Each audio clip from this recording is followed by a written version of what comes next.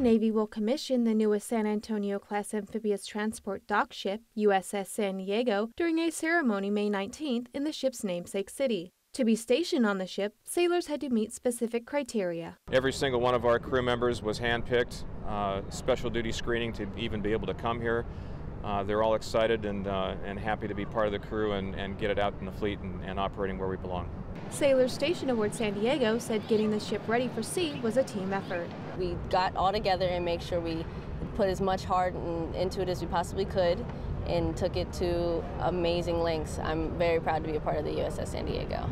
USS San Diego is the 6th amphibious transport dock ship in the San Antonio class. From Washington, I'm Petty Officer Shannon Burns.